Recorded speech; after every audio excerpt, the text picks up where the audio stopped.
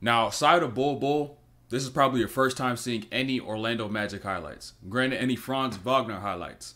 But that's not the point. I'm just trying to show y'all some things, how you could learn from some of FRANZ Wagner's mistakes to maybe improve your basketball IQ and maybe to improve your performance as a player.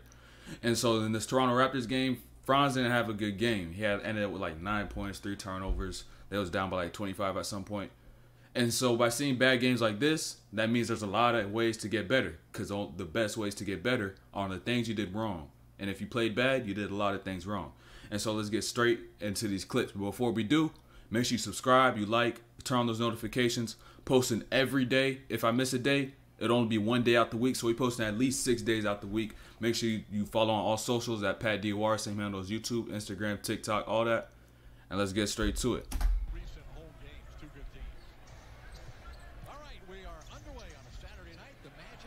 And so out the gate, Toronto is a really good defensive team. So they want to set the tone on the defensive side of the ball. And so with this Orlando team, they like to run a lot of things through their wings. So through Franz, through Paulo, through Bull at times. And so being a bigger player, you're gonna want to as a defender, you're gonna want to test the waters how you could guard them. You're gonna want to try to get up into them, see if you could pressure them, see if you can make them uncomfortable. And that's what Scotty was doing. OG, Anunoby, Pascal, they're all doing that from the jump of the game. That was probably one of the key points that they entered this game with. And so if you're Franz here, you gotta bring it, set the tone right back. You gotta come right back at him. Instead of trying to catch the ball all the way out here and letting him come up and press you, get underneath you, you've got to catch the ball, be more physical before the catch, and let him know I'm here too. I'm here to set the tone just like you are. I'm not backing down from your pressure. I'm not gonna let you get underneath me. You got to set the tone from the start. And that's one thing that Franz hasn't been able to do so well, is being able to be physical and being able to handle pressure. It's probably a little weird. He's 6'8", 6'9", probably never played that lead guard position. And so it takes some getting used to, but fixing mistakes like this is where he's going to be led in the right direction. So you don't need to initiate the offense all the way out here near half court. You don't need it. You got to set the tone, get a little deeper. Let them know that you're there too. Ends up being all the way at half court. Took a dribble backwards because of the pressure.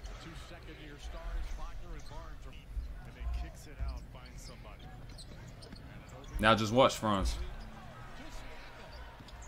And Anunoby down here.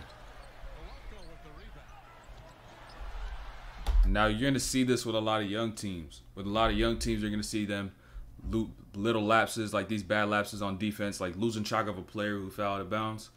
It shouldn't happen. You're going to see that with a lot of these young teams. But it's just little plays like this shouldn't happen. Help over. You just forgot a dude went all the way out of bounds. And it's not even on Franz. Maybe more so it's just counting numbers and realizing who's still in the play, who's not in the play. OG just walked right back in bounds and got it easy too.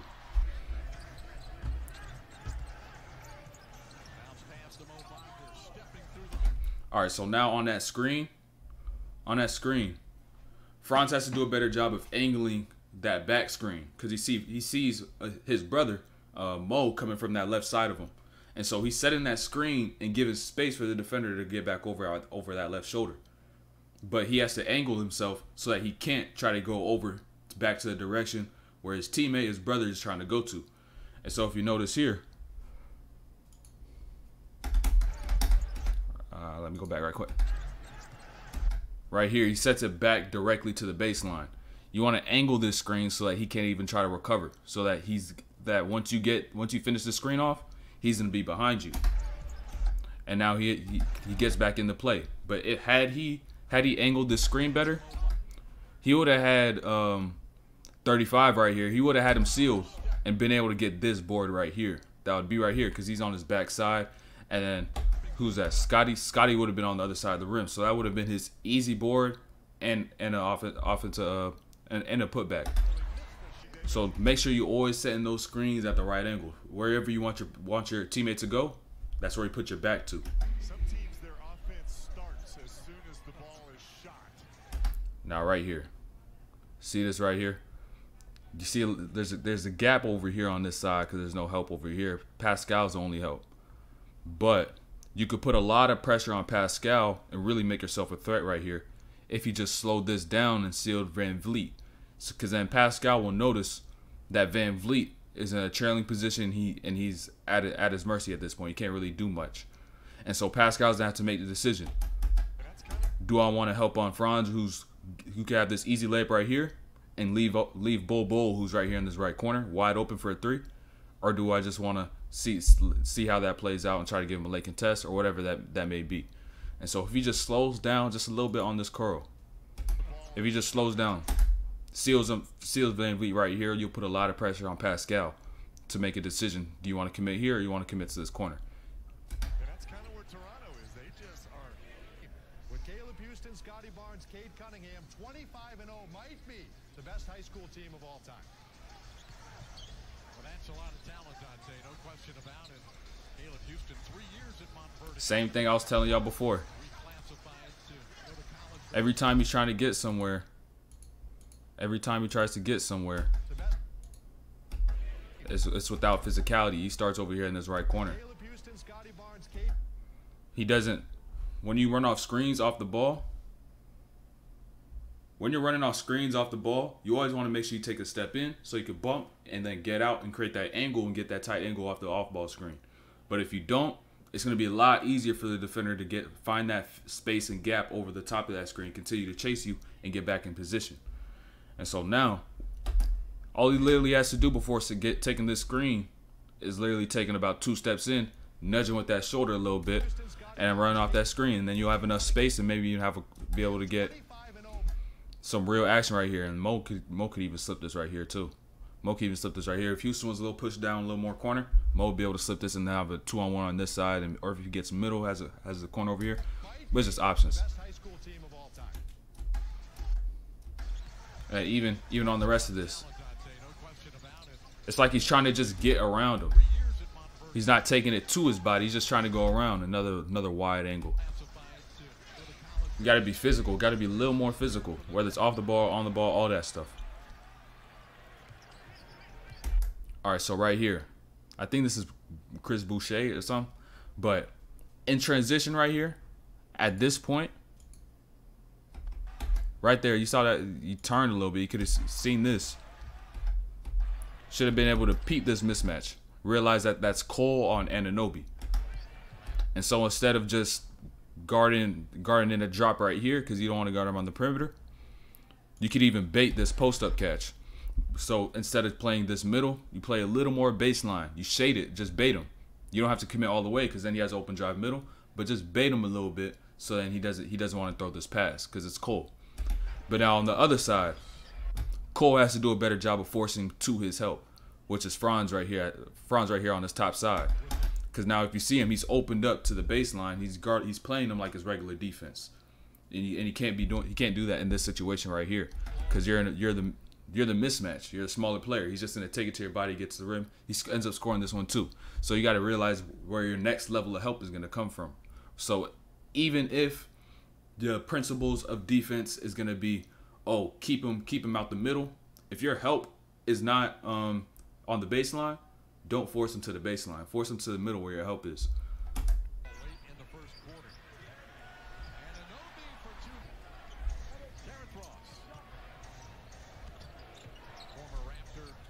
Now in this position, it'll be easy to get open two right here. It'll be easy to get the open two. Because now, at this point in the game, he ain't shoot no jumpers. He's yet to shoot any jumpers. And so he doesn't really have a rhythm for the three. So what's the percentage of him hitting this shot? 35%. Whereas if he got this two, it's probably like a 90% chance. Where if he just cut right here, he got the 95% chance he's gonna hit this two. So it's just about playing the numbers. And a lot of people want to say, oh, it's a three-point shooter's game. It's a wide open three. The three is a 40% shot for really good shooters. 40%. But if you could get a two that you could hit open for 80%, 90%, 100%, or 99%, why not take the two? I don't care that it's a shooter's league nowadays. I'm taking the two every time. It's a 1 point difference. unless you got it going, you got it flowing, then you could take the three maybe, or if like you're Steph or something. But if you got a chance to get the wide open 2 or wide open 3, I'm taking the wide open 2. And I don't care about the numbers, the statistics, the analytics. Forget all that stuff. I don't care about it. Don't care. I'm just trying to put points up on the board and win the game. Gomez may have rolled his ankle again. He's just now getting up. Now you notice how he picked up Thaddeus Young in transition. He had Thaddeus Young in transition. Ended up losing him. Let me turn this down a little bit. He had Young right here. He tries to make a play on this pass, and then he ends up doing a whole 360. This whole 360 just takes him out the whole position. You got to make sure that at all times you're able to see not only your defender or the player you're guarding, but also the ball. And so by turning your whole body towards the ball, you're gonna lose sight of your defender because now he's all the way on your backside. You don't know where he could have went to. And so right here on Franz, he just needs to drop back. He doesn't need to do a whole spin. He just needs to drop back, and he can't assume that Thaddeus Young is going to keep cutting, because now that messes him up. Rather, he should just drop back, dig on this, be Houston's help, and so that now you'll be able to prevent that too. And now instead of being in this position where you're trying to look for the person you're guarding, now you're in this position and you're preventing the 2 from happening. First half for OG Anunoby. The Raptors, Van Fleet always looking ahead. So you got to be more physical and be able to handle that pressure. You got to be physical and handle that pressure. Now you may be like, oh, he just lost the ball. You may say, oh, he just lost the ball. Nah, y'all high school players be doing the same thing. Some of y'all, not all of y'all, but some of y'all, if you have trouble handling the ball, and be like, no, I just lost. It wasn't the defense. But as soon as they stepped up, that's when you lost the ball. Because now you saw the pressure, you got scared, and you ain't know what to do. Your senses kicked in, your fight or flight senses kicked in, you got scared, you lost the ball, is what it is. So you got to get better at handling the ball. Even when the defender tries to come up and pressure you, you gotta bring it right back and make sure that you're not reacting to their pressure, but they're reacting to you. So you gotta be able to change pace, move, have these different single basic moves, the twins, behind the backs, crossovers, the basic ones, so you can get by and keep changing pace. And that's how it's going to help you be able to handle that ball pressure.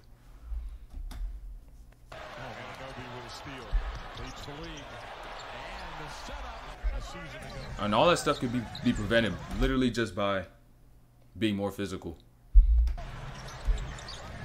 Aside from the ball handling and the skill aspect of it, you can just be more physical, and you got it. Now here on this first one though, I want you to notice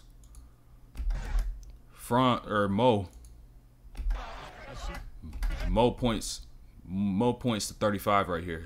The person he was guarding, because he sees Fultz on this mismatch right here, and Barnes is just trying to dribble down, get low to this corner, try to get a post up, because you know the lower you go, the closer you get to the basket, or the lower you go to the baseline, closer you get to the basket. You're just playing angles, playing numbers at that point. But back to this. Mo's pointing to Franz and telling him, cover mine, cover 2, because now he's going to have to help Fultz on this post-up, on this isolation. He tells him to cover him, so now Franz has to cover for here, and he has to be prepared to get the rotation for the 3rd pass. So say Franz didn't let this happen and covered this middle. Say Franz covered that and didn't let him get this middle. It would have to be he watches this. Bull plays 2. Bull plays these 2. He gets the first pass. Say he goes corner. Bull gets that. Goes wing. Paulo gets that. Then goes up top. Franz gets that. Or it would be Kel who rotates over. But now he just kind of played his man and try to play his eyes. But if you try to play the person you're guarding, the offensive player's eyes, you're gonna get deceived. That's how they trick you. They're gonna look somewhere, but then they're gonna be throwing it somewhere else because they really just seeing the whole floor. They're trying to get you out of position. Now he missed this, but still, that's too clean of a look to give up.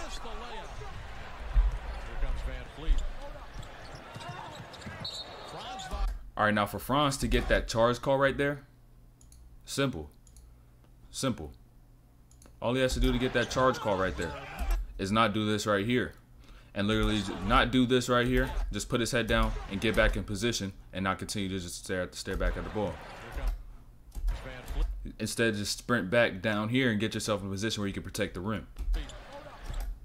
And now he tries to get stopped and tries to beat him, just move over a little bit to the spot and gets called for that block.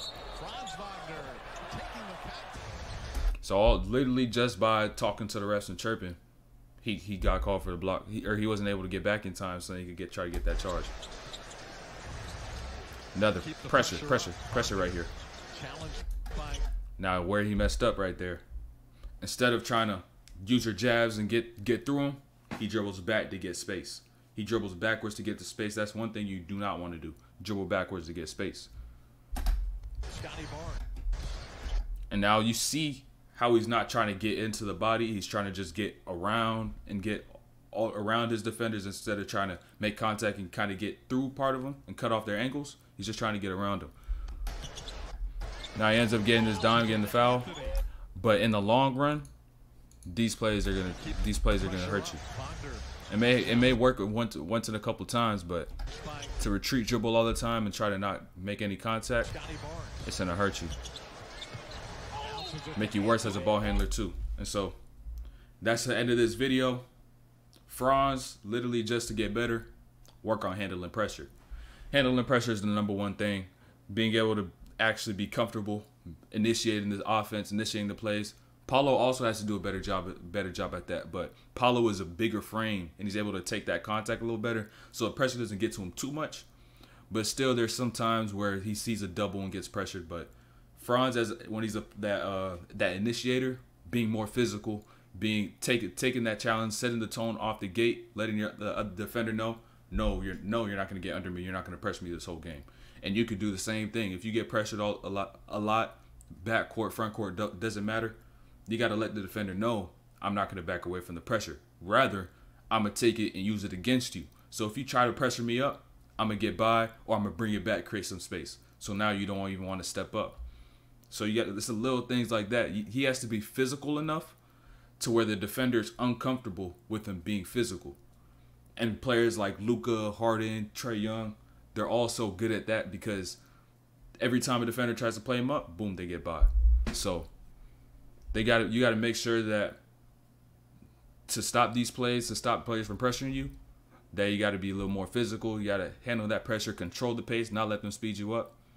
And so yeah, that's that video. Another one coming tomorrow. We got the Boston-Brooklyn game. I'm about to watch that video today. Watch the game today, upload that tomorrow. Before the video ends, subscribe, like, turn on those notifications. Follow on all socials, Pat DOR, and we out of here.